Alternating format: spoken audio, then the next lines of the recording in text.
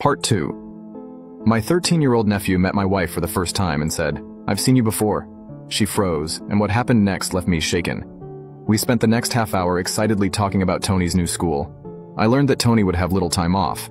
But now that my wife and I were both working, we couldn't just take time off to go meet him. And when Tony was at school, he wasn't allowed to use electronics for long periods. Tony was fine with that because the school had so many extracurricular activities that kept him busy and tired. By the end of the day, I was excited for him to experience new things. When my wife came back from her run, I told her about the call.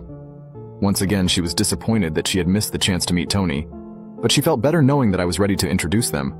She didn't mind waiting because she knew I wasn't purposely keeping her away from the most important person in my life. A few months later, while visiting my family for Thanksgiving, my wife decided to propose to me. I couldn't have imagined a better moment for her to do it. She knew how much I wanted my family to be there for my big moments. I said yes with the biggest smile on my face and tears streaming down my cheeks. We got married the following year. Tony, of course, heard the news and sent me a text congratulating me. My wife and I spent the next year meticulously planning our wedding. We wanted everything to be perfect. Since Tony was still in school, there was no way for him to attend the wedding. I was devastated that he couldn't make it, but I knew his education was more important than an event like a wedding.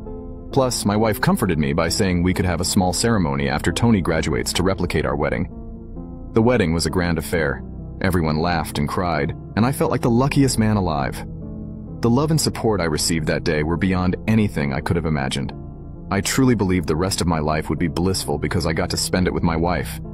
And for the first year of our marriage, that was true. But then things started to go downhill. We both had stable 9-to-5 jobs, made good money, and lived comfortably. We never really wanted children, so that wasn't something we had to plan for. So it came as a surprise one night when we were lying in bed, and my wife asked if she could start working overtime. "Babe, there's something I need to talk to you about," she said. "What is it?" I asked, a little concerned. "I've been thinking about working overtime at work," my wife said one night as we lay in bed. "Overtime? Why the sudden interest?" I asked, surprised. "I've been aiming for a promotion for a while now, and the extra money could help us," she explained. "I love that you're passionate and ambitious, but we're already comfortable," I said. "I know, but I think we can do even better," she replied. "I love our time together, just relaxing after work and on weekends. That means a lot to me," I told her, hoping she'd understand. "I value that too, but I see the potential for more," she said. "It's not about potential. It's about quality of life. I want to enhance our quality of life through hard work," she insisted. "I respect your choices, but I'm not happy with this decision. I'll admit it," I said. "I'm doing what's best for both of us," my wife said, then turned over and turned off the light after wishing me good night. I was left awake with my thoughts, feeling upset that she had made this decision without really discussing it with me. We didn't need the extra money. We were both able to save a good amount each month. We had made smart investments, had our retirement funds set up, and lived comfortably, so I didn't understand why she felt the need to work more.